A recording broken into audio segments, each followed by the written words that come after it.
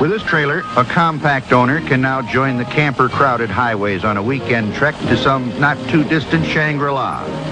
The trailer hitches to a reinforced point about midway on the roof of the car.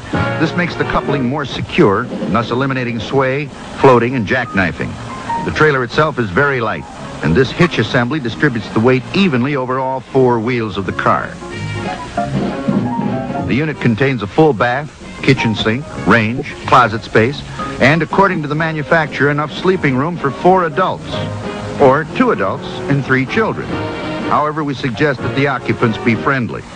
Of course, after spending several hours en route in this car, they'll either be good friends or bitter enemies. We've heard of maneuverability, but 360 degrees? If Dad performs a few of these gyrations while the family is having breakfast, there could be a trailer load of trouble. The trailer is built especially for small domestic and imported cars, and closely matched with the wheel track width to make for easier running in mud or snow. It does have some degree of aerodynamic styling, which is designed to reduce drag and give better mileage. Our tests with the Beetle providing the power averaged between 18 and 20 miles per gallon. Some call it just another little car gimmick, but good, bad, or indifferent, it does give the mini car passengers some place to go to stretch their legs.